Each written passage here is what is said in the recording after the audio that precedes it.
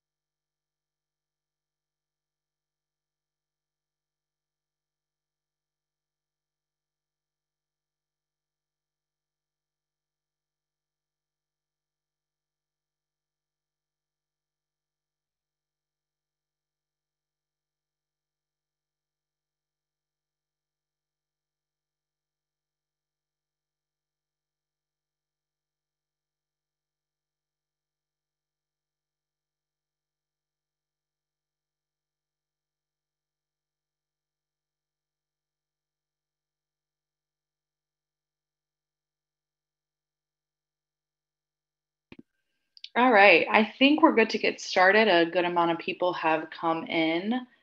Um, as a disclosure, I live right next to the hospital, so if you hear a lot of sirens, that's what's happening. All right, so good afternoon, everyone. Welcome to the sixth webinar of 2023, which is supported by the ACCP Immunology and Transplantation PRN's Programming Committee, as well as the New Practitioner Council. For those of you that don't know me or haven't met me, I'm Johanna Papanicola. I'm the current PGY2 solid organ transplant resident at The Ohio State University, and it's my pleasure today to moderate today's webinar. Today, our webinar is our annual resident research showcase, and we are honored to have Isabel Baik, the PGY2 and solid organ transplant at Henry Ford Health. We have Sarah Nazarevic, PGY1 from University of Illinois Chicago, Sydney Martinez, a PGY1 from St. Joseph's Hospital and Medical Center, and lastly, Mina Child, a PGY2 and solid organ transplant at University of Cincinnati, and they will serve as our webinar presenters today. We'll get started in a moment, but just a quick few notes for everyone. For everyone in the audience, just make sure your microphones remain muted for the duration of today's presentation. If at any point during the presentations you have a question for the speaker, go ahead and just submit your questions directly to me using the chat function at the bottom of your screen. And then that's just really to minimize any interruptions. And then we will take questions at the completion of the presentation. Today's webinar will be posted on the ACCP IMTR YouTube channel, and if you experience any technical difficulties during the duration of the webinar that aren't fixed by just logging out and logging back in or refreshing your internet connection, just go ahead and chat me and make me aware. And with that, we can go ahead and get started.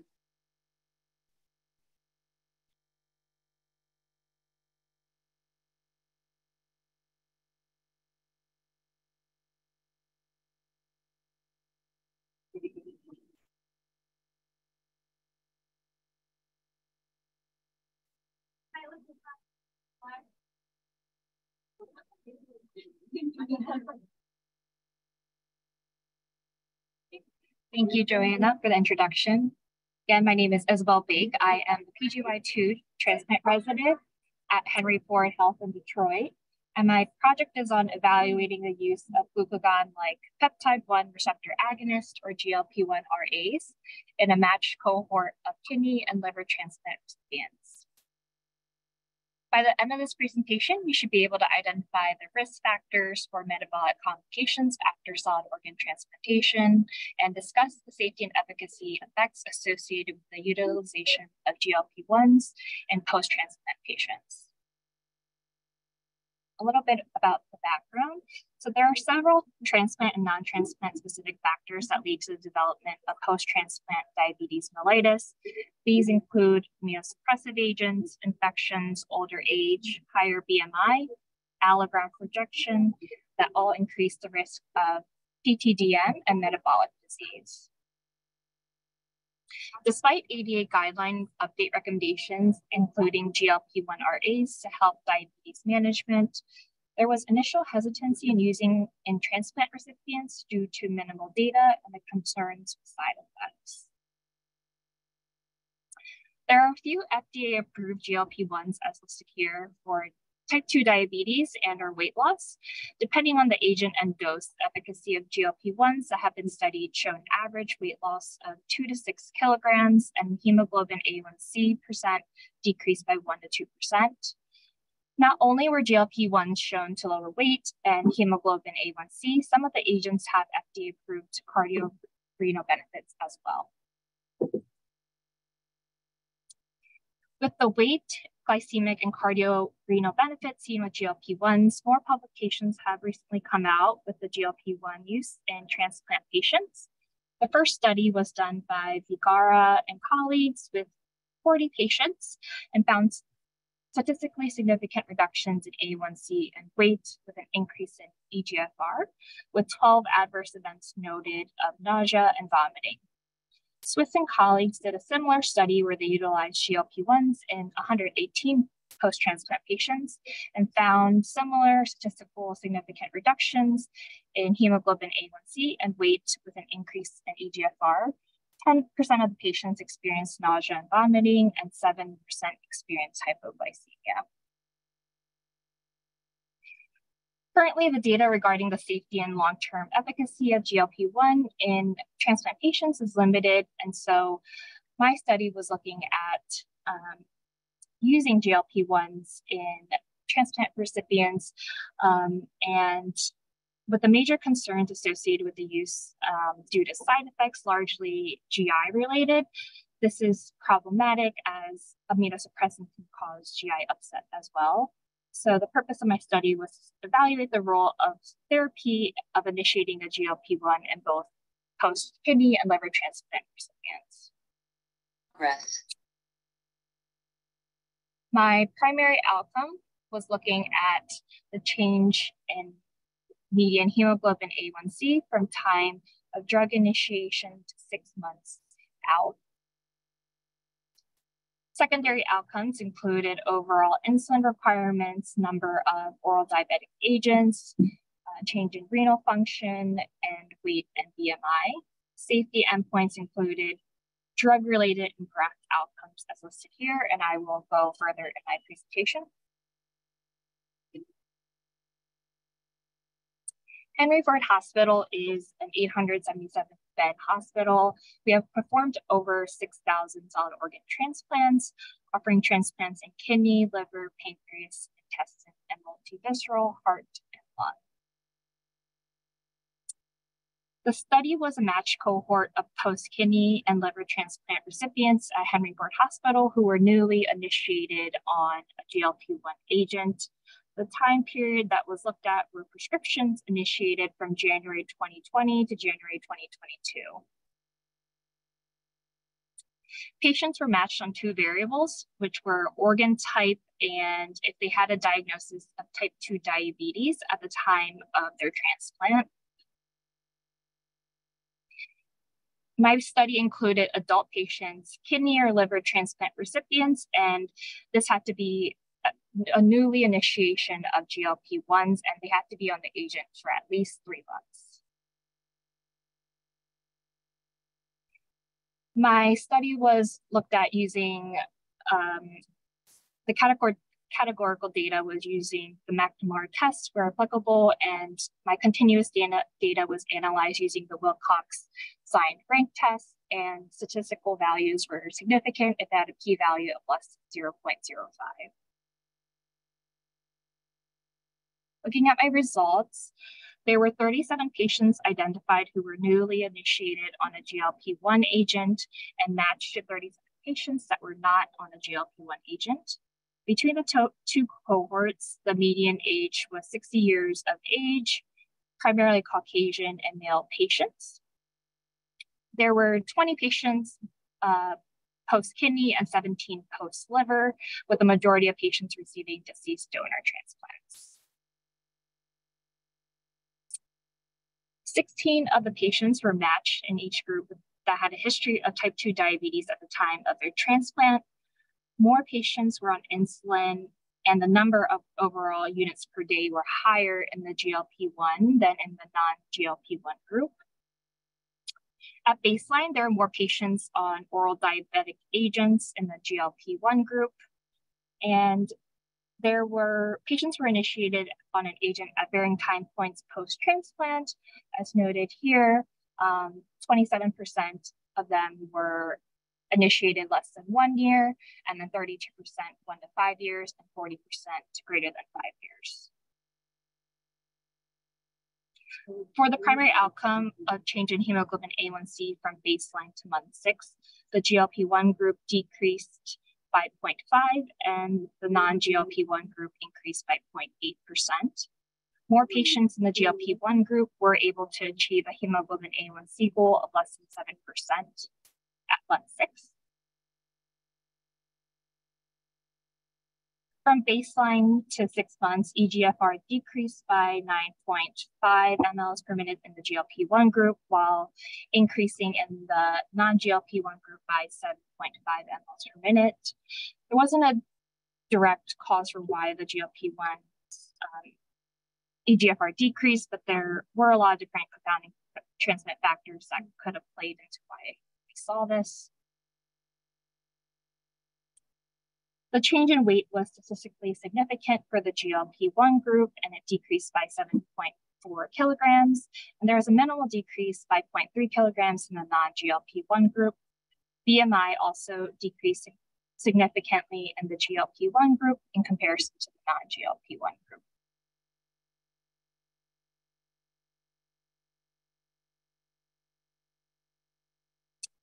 In terms of efficacy outcomes of diabetes management, patients that were started on a GLP-1 decreased overall number of insulin units by 6 months, while this number increased for the non-GLP-1 group.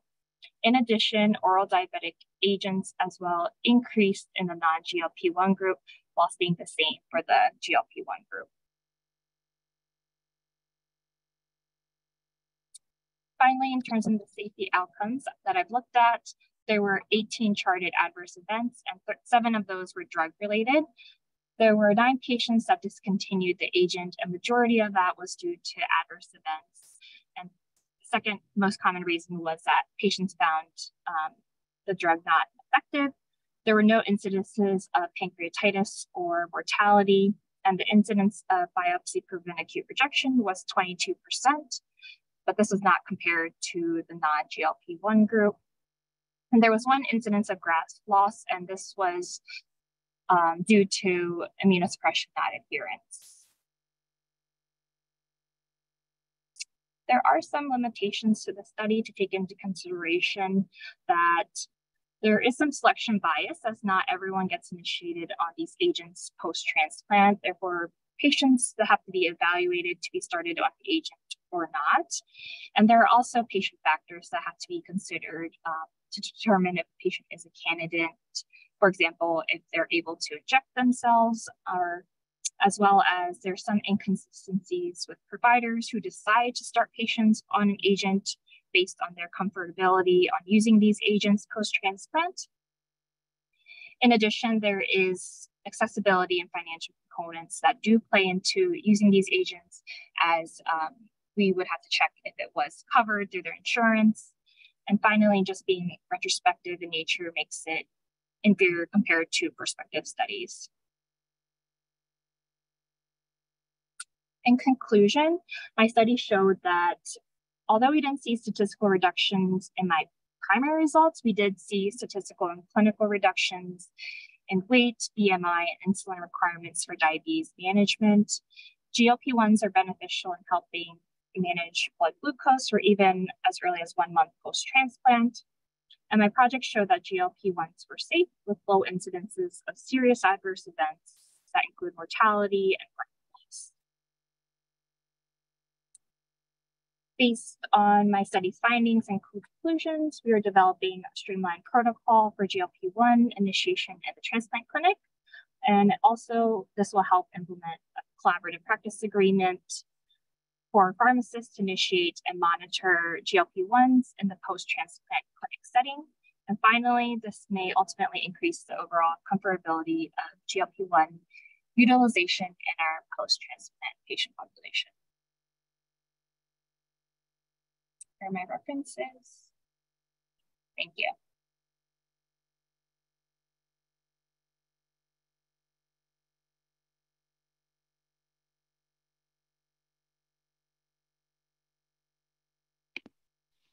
Thank you, Isabel. I don't see any questions in my personal chat, but if anyone has them, please send them my way. But so far, nothing for you.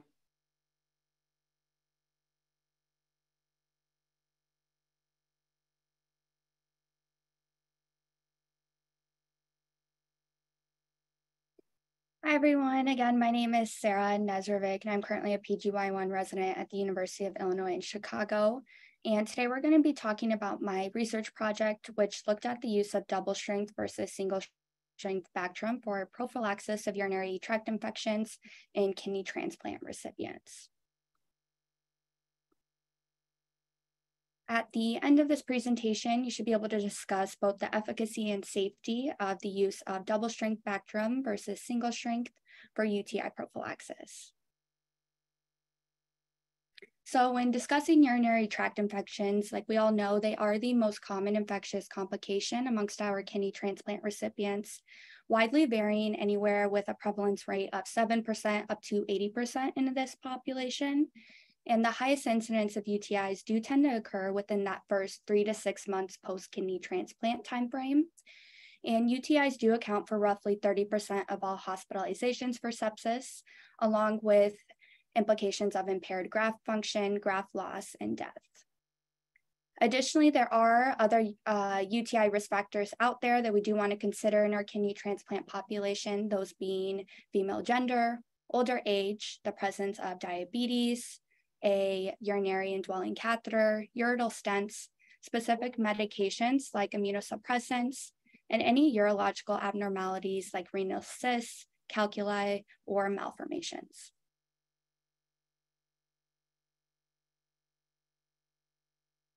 Currently, the American Society or AST guidelines do list Bactrim as a relevant agent for 6 months, specifically for the use of pneumocystitis jirovecii pneumonia or PJP pneumonia.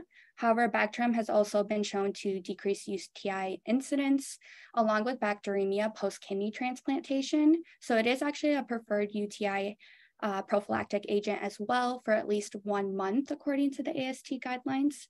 However, nowhere in the guidelines does it list a specific recommended dosing for Bactrim, specifically anywhere comparing single strength versus double strength dosing. However, there are some studies out there that have looked at the 2 dosing strategies. Khosrow-Shahi and colleagues looked at 95 kidney transplant recipients, specifically that had received a high dose of Bactrim, which was considered to be the 1600 per 320 milligram dosing, versus low to moderate dosing, which was our single strength dosing of 400 per 80 milligrams, or double strength dosing of 100 per 160 milligrams, specifically for 6 months. And it was shown that there was a higher UTI incidence among our low to moderate dosing Bactrim population in comparison to our high dose that was statistically significant. Fox and colleagues looked at 580 patients for roughly 8.5 months that had received, again, this high dosing of Bactrim of 600 per 320 milligrams versus the moderate dosing, which was our double strength dosing. And it was shown that there was a higher UTI prevention incidence amongst those patients that received the high dosing of Bactrim at 54% versus moderate dosing at 24%. When considering the use of Bactrim, it is important for us to realize that there are adverse reactions out there that we should look out for, including hyperkalemia, AKI, or leukopenia. There are alternative agents that we can use in place of Bactrim if patients are intolerable, those being nitrofurantoin, cephalexin, and fluoroquinolones. Talkoff, Rubin, and colleagues did look at 52 patients who had received either no prophylaxis versus moderate dosing prophylaxis with double strength Bactrim for 4 months. And it was shown that patients that had received Bactrim overall in comparison to no prophylaxis did have higher incidence of both leukopenia and skin reactions. Harwood and colleagues also looked at roughly 1,200 patients that had either received the double dosing strength of Bactrim or single dose strength of Bactrim in comparison to no prophylaxis overall. And as a result, they had grouped just patients who had received either the double strength or single strength dosing of Bactrim together in comparison to no prophylaxis. And it had shown that there was a statistically higher percentage of patients that had adverse reactions specifically in relation to hyperkalemia. I wanted us to look our current UTI prophylaxis protocol that we have in place right now at the University of Illinois Hospital. And we have been using double strength Bactrim, specifically 1 tablet every night for 6 months post-operatively.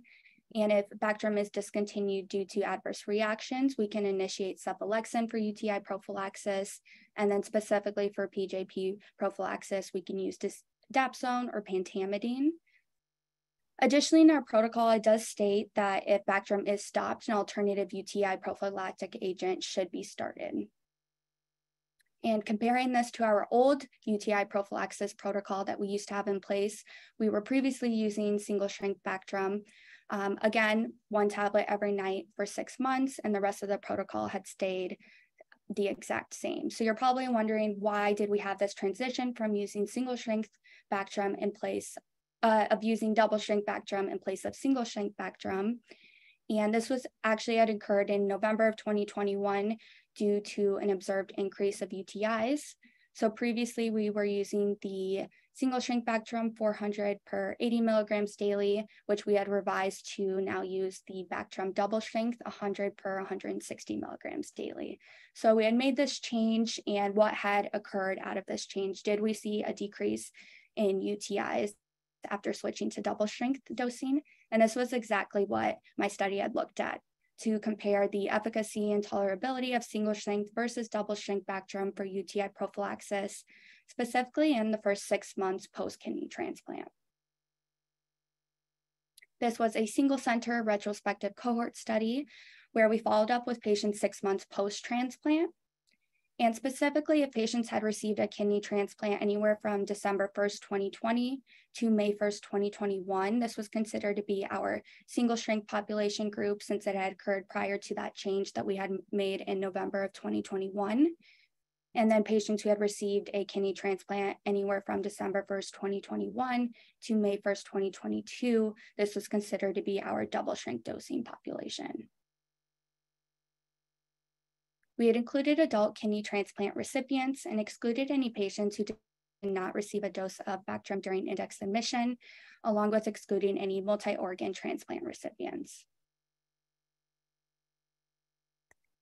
Our primary endpoint looked at the comparative incidence of UTI, which we had defined as any positive urine culture with greater than 100,000 CFU and pyuria, regardless of symptoms, or any treated UTI that did not meet the above criteria. Our secondary endpoints included the comparative tolerability of single strength versus double strength Bactrim, which was defined as a discontinuation of Bactrim, being the dose was held for greater than or equal to 14 days, or the dose was adjusted to a non-equivalent dose based on renal function. We looked at reasoning for discontinuation, looking at leukopenia, hyperkalemia, and AKI, while also looking at the percentage of patients started on alternative prophylaxis if Bactrim was discontinued, while also looking at the time to stent removal from date of transplant, inpatient treatment of UTI, percentage of patients receiving UTI prophylaxis at the time of diagnosis, the total duration of UTI prophylaxis, the time to UTI from transplant, along with the presence of ureteral stents at the time of UTI. We looked at chi-square and Fisher's exact tests for our categorical data, along with student t-tests for our continuous data, and a sample size of 77 for both arms was needed to be met to consider a UTI incidence with a 5% alpha error and 90% power. A total of 194 patients were screened, where 9 were excluded, specifically 5 due to patients having expired prior to the 6-month follow-up period, in addition to 4 patients having an allergy to Bactrim, so they had not received a dose during index admission. As a result, we had a total of 185 patients, with 90 patients in our single strength Bactrim group and 95 patients in our double strength group. As a result, for our baseline characteristics, the majority of our patients were roughly 55 years old, male gender, and of the African American or Hispanic descent, which is that of the typical population that we would see here at UIH. When looking at our primary outcome of UTI incidence, so you would think that increasing our dose and going from single strength to double strength, you would have assumed a decrease in UTI incidence. However, there was no difference in the percentage of patients who had a UTI within the first 6 months. And we had looked at specifically the percentage of patients who had had a 1 or more UTI specifically for this outcome. There was a statistically higher percentage of patients who had a discontinuation of Bactrim in our double strength group. And this was specifically in relation to adverse reactions, as we can see here, most commonly being leukopenia and hyperkalemia, and then AKI and allergy followed thereafter, and other, which was considered to be a dose adjustment that was not equivalent to the prior renal adjustment. or our patients started on alternative prophylaxis, there was a higher percentage of patients in our double shrink group that were started on an alternative UTI prophylactic agent if Bactrim was discontinued. And this was specifically looked at out of the total number of incidents of occurrences of UTIs. When looking at our inpatient treatment of UTI, patients receiving prophylaxis at the time of UTI, and then the time to UTI at median days, this was also similar amongst the two groups, looking at both the single strength and double strength dosing. For the presence of ureteral stents at the time of UTI, this was also similar amongst the two groups here. However, the time to stent removal was actually significantly reduced in our double stent group, as we can see looking at 28 days versus 37 days in the single stent group. This study was a retrospective study, which could be a possible limitation. However, there was also inconsistency for documentation of reasoning of why Bactrim was discontinued, which did make it difficult at times to determine the exact reasoning. And in January of 2022, we had actually updated our valganciclovir dosing protocol, which had resulted in a dose increase of valganciclovir. So there could have been patients at the time who had a higher incidence of leukopenia due to this. In conclusion, looking at Bactrim double strength, it did not reduce UTI incidence, specifically in the first 6 months post-kidney transplant. However, there was earlier stent removal and the initiation of alternative agents that you think would also contribute to a decrease in UTI. However, it did not. And as of future results, we have actually currently changed our protocol here at UIH. So we are now going back to using single strength dosing in place of our double strength dosing. So we have actually switched back to our initial protocol as a result of the study. And going forward, I think it would also be beneficial to look at the appropriate duration of UTI prophylaxis, since I had mentioned it can vary anywhere from the first 3 to 6 months post-kidney transplant. So I think it would also be beneficial to look at appropriate duration going forward. These are my acknowledgements and references as well. Thanks, Sarah. Definitely insightful. As I agree with you, I think there's a lot of variability program to program, and duration is a whole other beast. There are 2 questions for you from Dr. Alloway. The first one is, due to the high rate of reported sulfa allergies, does your program have a strategy for identifying a true sulfa allergy? Yeah, when looking through just documentation, like I mentioned, I think that was a limitation of the study, was just improper or inconsistency in documentation.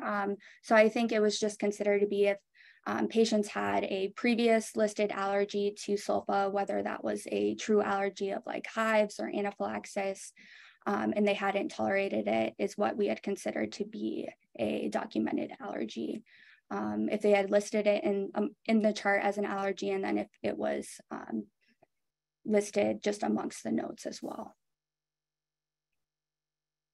Thank you. And then the second question from Dr. Alloway is, my clinical opinion is that prophylaxis is too frequently discontinued due to leukopenia and hyperkalemia when there are many other causes of these adverse events. Can you comment on that? Yeah, I think I also agree. Like I had mentioned, like we had changed our valganciclovir dosing protocol at the same time. So there are other immunosuppressive agents out there that can also contribute to leukopenia that I think maybe we overlook at times. So I think there are other possible reasonings out there that could be contributing to adverse reactions alone that I think we should consider prior to abruptly just discontinuing UTI prophylaxis, specifically Bactrim, due to those adverse reactions. And then I just have a quick question for you, and this is just because I'm curious. For those discontinuation reasons, how did you collect that? Did you just like chart dig? Were those documented, or how difficult was it to find like why Bactrim was reduced or held or any of those?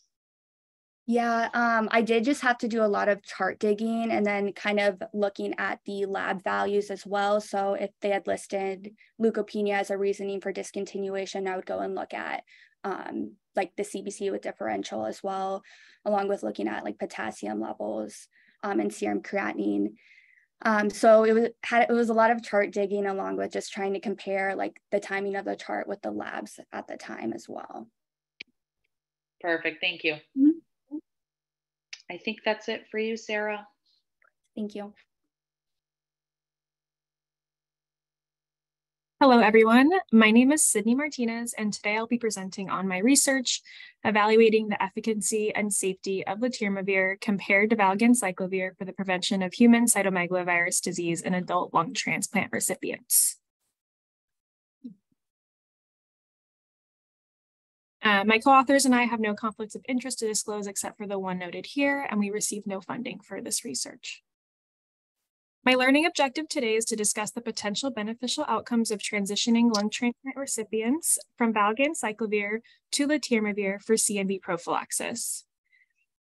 I do have an associated assessment question. So which of the following outcomes is most likely to occur when transitioning a patient to letermovir? The options are cost savings, leukopenia recovery, decrease in immunosuppression requirements, or reduction in CMV rates. So this research was conducted at St. Joseph's Hospital Medical Center in Phoenix, Arizona. It is a 595-bed quaternary care facility home to Norton Thoracic Institute, which is a high-volume lung transplant center. So what is CMV? CMV is a human herpes virus present in about 50% of the population by age 40, and this can cause significant disease in our immunocompromised patient population. Lung transplantation specifically has the highest immunosuppression targets of any organ, therefore leaving this patient population at increased infection vulnerability. Without adequate prophylaxis, the incidence of CMV disease in our lung transplant recipients ranges from 54 to 92%. Duration of prophylaxis in our lung transplant recipients is variable. The American Society of Transplant Infectious Diseases recommends at least 6 to 12 months, with some centers prolonging to greater than 12 months. A 2010 survey of CMV prophylaxis duration showed variation from none to lifelong. Of note, most lifelong prophylaxis occurred in the high-risk CMV category. And that's important because over 25% of our lung transplants are in this high-risk category. While valganciclovir is the drug of choice for CMV prophylaxis, there is a novel drug letermovir that is FDA approved for CMV prophylaxis and hematopoietic stem cell transplant recipients. And as of earlier this month, after these slides were submitted, is also FDA approved for kidney transplant CMV prophylaxis as well.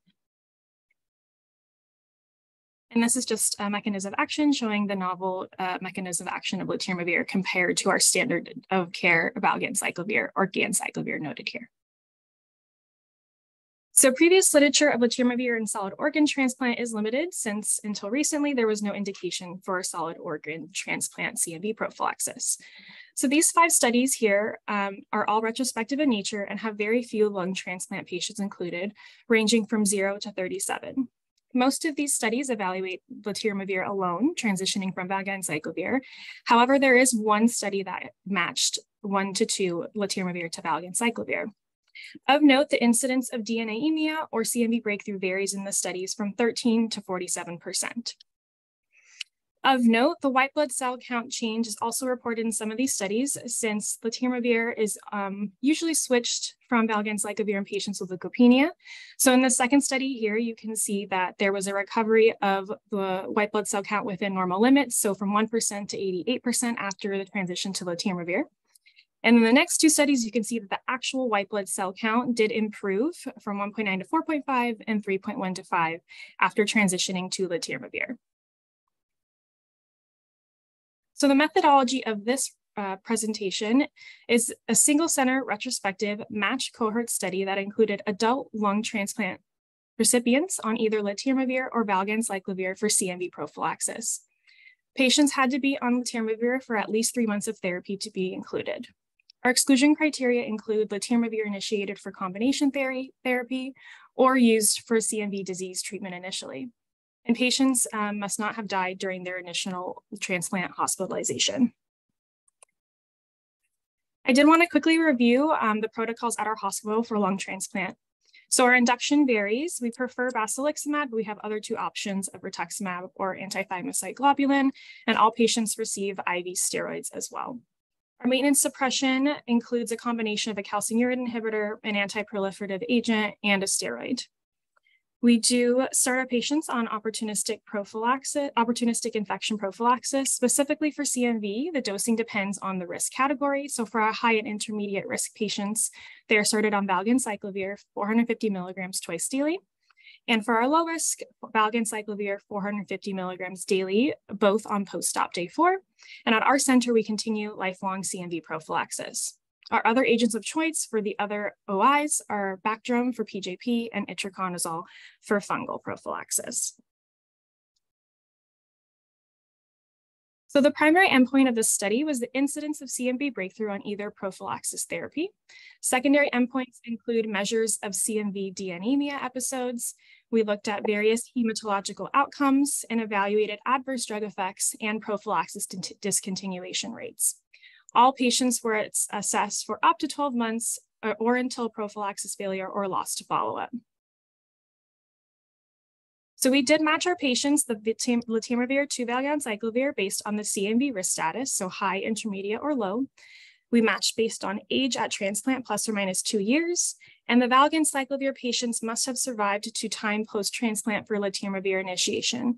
This means that we would take our letermovir patient and count the number of days from their transplant to initiation of letermovir and input those number of days into the valganciclovir patient. So for example, if 200 days passed between the transplant and letermovir initiation, we would put 200 days into the valganciclovir patient from transplant, and then day 200 is when we would start our data collection for that patient.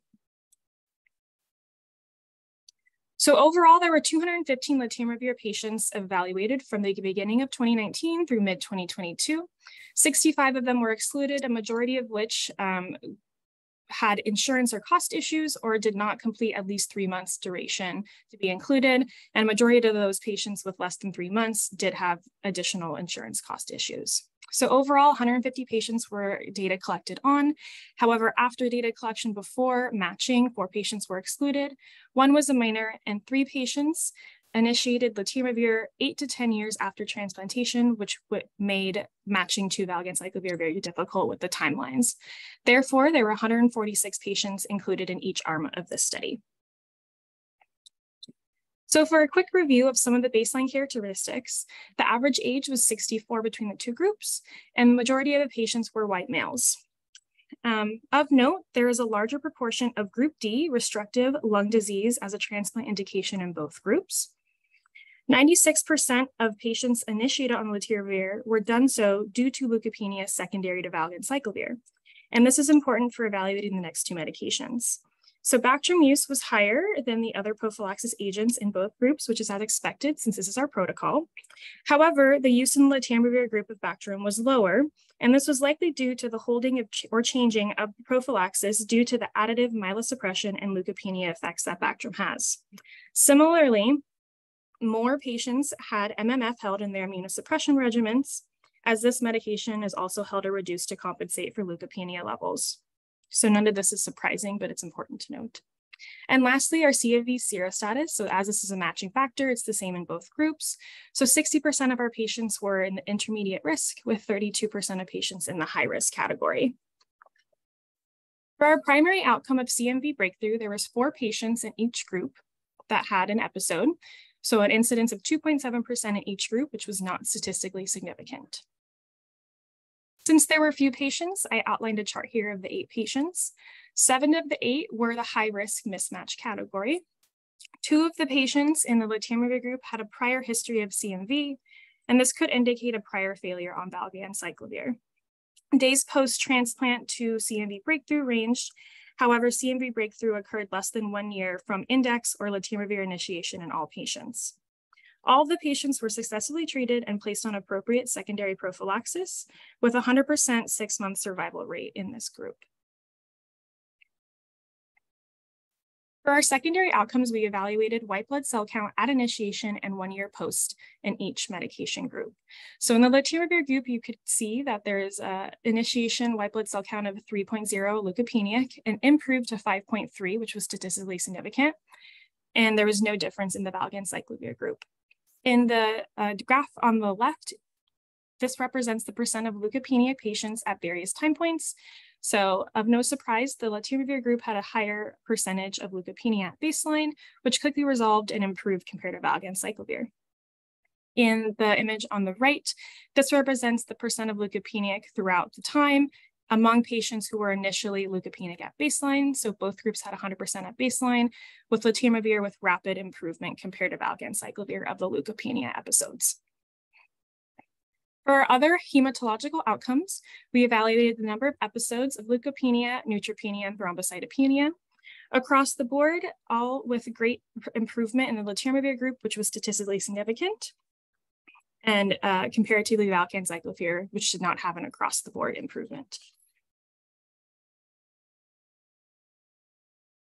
For our safety outcomes, we had both high follow-up and prophylaxis continuation rates. Letermovir was less continued to last follow-up due to cost or insurance issues, as this was the #1 reason for discontinuation. Of note, death rates were seen to be higher in the letermovir group. However, we are not attributing this to the drug or CMV itself. I evaluated each of the patients in both groups that had death before 1 year follow-up and noted that over 50% of the patients in the letermovir group had cancer or COVID as their diagnosis during their death hospitalization, which makes sense because the letermovir patients were evaluated during the COVID time, so 2019 to 2022, and our valganciclovir was a historical cohort prior to in 2018. So likely the COVID-19 pandemic did affect the incidence rates. We did have a very low percent of ADE in both groups and low discontinuation due to ADE. It is important to note that 96% of the patients, as I said earlier, were initiated on letermovir due to failed valganciclovir secondary to leukopenia. So although the ADE rates do look very similar here, they are much higher in the valganciclovir group. So overall, similar CMV breakthrough rates in both groups in the setting of patients with full CMV suppression was seen. Letermovir is associated with the resolution of leukopenia with high tolerability and low cessation rates. The strengths of the study include a high acuity population with prolonged CMV prophylaxis, a historical control group, and larger sample size than prior studies. Some limitations include letermovir accessibility issues, which impacted inclusion and continuation rates, and of course, the retrospective nature of this research. So overall, the current study results indicate that letermovir started in virally suppressed patients could be a safe alternative for CMV prophylaxis in lung transplant recipients. Letermovir prophylaxis may be preferred for patients experiencing persistent leukopenia on valganciclovir. And this is just my review question. Any questions? Thank you, Sydney. But yeah, definitely excited, as you mentioned, regarding this newer approval for letermovir. Hopefully access won't be much of an issue. There is a question in the chat from Dr. Alloway. Okay. She says, in patients who develop CMV viremia, do you continue prophylaxis lifelong if they convert to CMV IgG positive? That's a very interesting question. Our center as a whole continues lifelong prophylaxis regardless for all of the lung transplant recipients. I don't know the specifics regarding your question, but I can look into it and get back to you. And then another question, did you evaluate for the use of GCSF or any of those products? Yes, we did. So I didn't mention it. So we did evaluate for GCSF, and this was statistically significant in letermovir. So 1 year pre-initiation in letermovir, 32% use. And then after letermovir, 1 year post, 11%, which was statistically significant. And in the valganciclovir group, the percentage was the same, which was not statistically significant.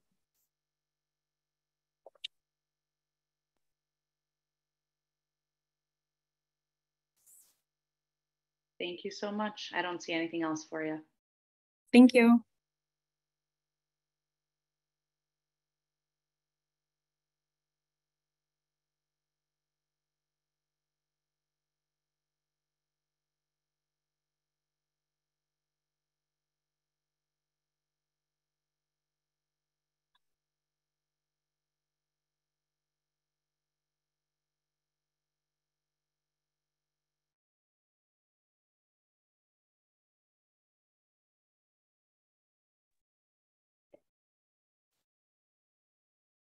Hello, everyone. Thank you for being here today and for allowing me the opportunity to present on behalf of our team.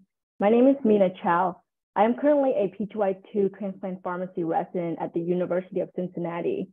Today, I will be presenting on the impact of COVID-19 on belatacept and tacrolimus-treated kidney transplant recipients from a prospective randomized multi-center trial.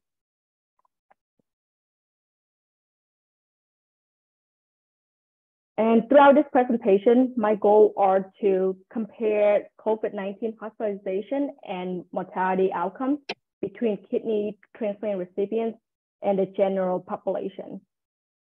Explain proposed mechanisms of belatacept versus tacrolimus related to COVID-19 on the immune system. Review belatacept early steroid withdrawal or the BEST trial, and discuss the objectives, methodology, and results of this COVID-19 retrospective study. Currently, the impact of immunosuppression on COVID outcomes in kidney transplant recipients is poorly understood. Despite limited data assessing COVID outcomes in kidney transplant recipients compared to the general population, 30-day mortality rate and hospitalization have been reported to be similar between the two groups.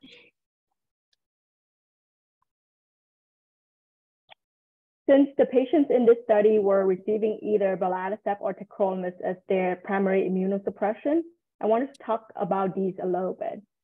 Belatacept is a co-stimulation blocker with a long half-life of about 10 days, while tacrolimus is a calcineurin inhibitor with a shorter half-life of less than 36 hours. The long half-life of belatacept may contribute to this difficulty of treating viral infections. Belatacept reduces immune response by modulating T follicular helper cell B cell crosstalk, as well as reducing plasmablast differentiation, immunoglobulin production, and expression of major transcription factors involved in plasma cell function. Additionally, SARS-CoV-2 specific T cells express CD28, which may theoretically be inhibited by belatacept. On the other hand, tacrolimus is proposed to exhibit some COVID protective effects. Active immunophilin pathway positively influences intracellular coronavirus replication. CNI is able to inhibit calcineurin only when it binds with the immunophilin, which is FKBP12 or cyclophilin, which blocks the replication of coronaviruses. Vaccine response rate is also seen lower in belatacept compared to tacrolimus. However, more doses of vaccine seem to increase response.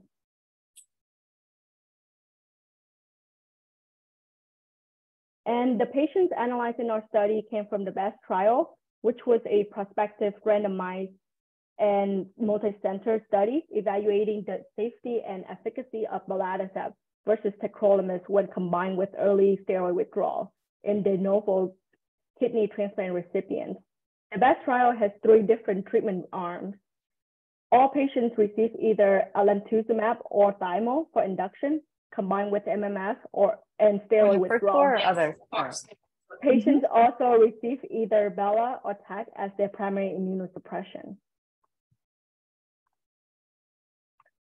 And just to give some context of the sequence of events, enrollment for BEST trial began in 2012 and ended 4 years later in 2016. Another 4 years later, the first COVID case in the US was reported in January 2020. Almost 3 years later, COVID data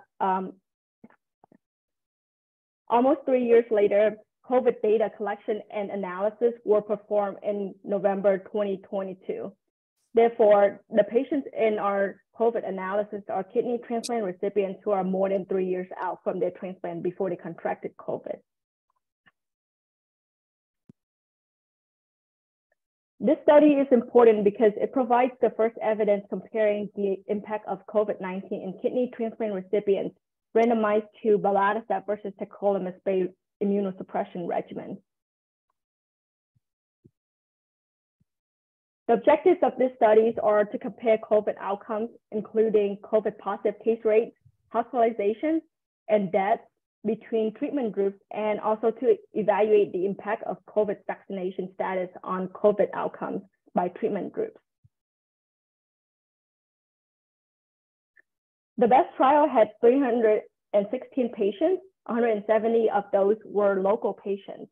37 patients were excluded in our COVID analysis due to death, graft loss, and loss to follow-up before 2020, as well as not having COVID data available in EHR. 133 patients were included in our COVID analysis. Patients from the BEST group A and B receiving Bella were combined into one Bella group, which has 86 patients.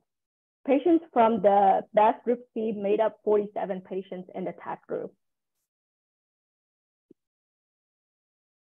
Statistical tests performed are shown on this slide. A p-value of less than 0.05 is considered statistically significant. Baseline characteristics known to impact COVID infections post-transplant were similar between treatment groups. To show their immunosuppression regimens immediately prior to COVID, the groups were compared as follows. No difference observed in BMI, diabetes, use of mTOR or prednisone, and MMF doses.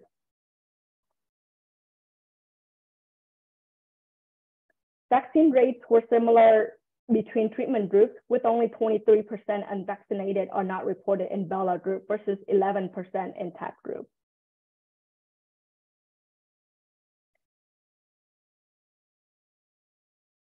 In this heavily vaccinated population, approximately 80% of patients were confirmed to have received at least 2 vaccine doses. COVID positive case is defined as having EHR documentation of COVID-19 positive with a test date without differentiating between PCR and antigen tests. We found that COVID positive case rates were similar between groups, 42% in Bella group versus 40% in TAC group.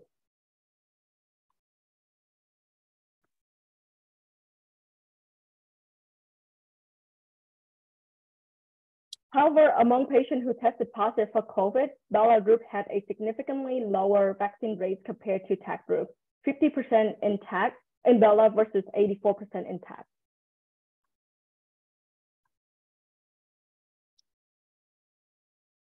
Immunosuppression changes at the time of COVID positive tests were similar between treatment groups. COVID treatment recommendations were evolving during this time. As noted, most patients did receive some form of COVID treatment, many of which are currently not available or in use.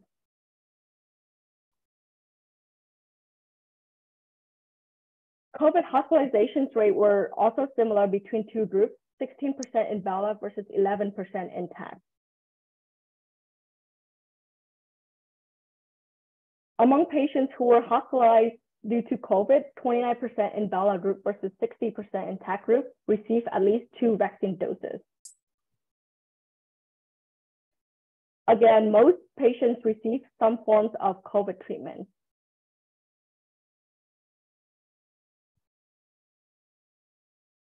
COVID deaths were also similar between the two groups, 5 patients in Bella versus 2 patients in TAC group.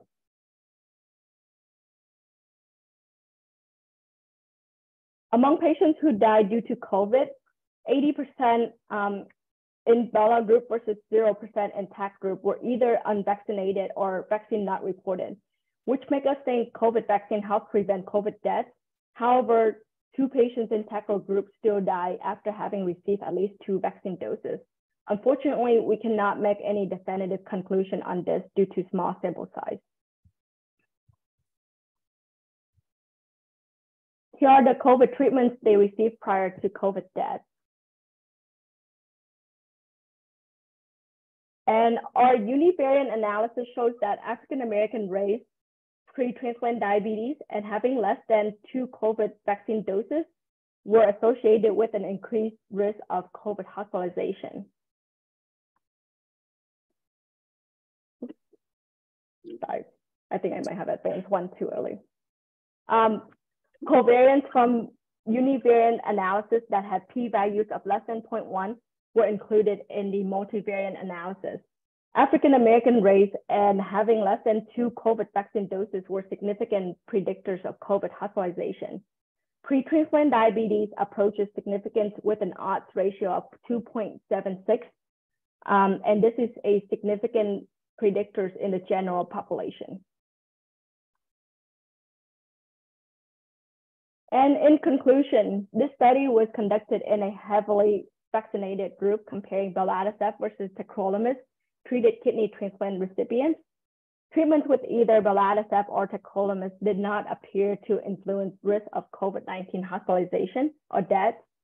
Predictors of COVID-19 hospitalizations were African American race, less than 2 COVID vaccine doses, and potentially pre-transplant diabetes. Thank you for your time, and I'm happy to take any questions at this time. Thank you, Mina. There's one question in the chat, and it is, was your study powered to show a difference? We did not perform power calculations in this study because we just included all patients that were that met our inclusion criteria from the BEST trial.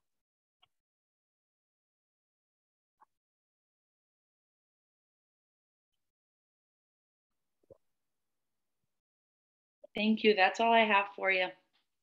Thank you.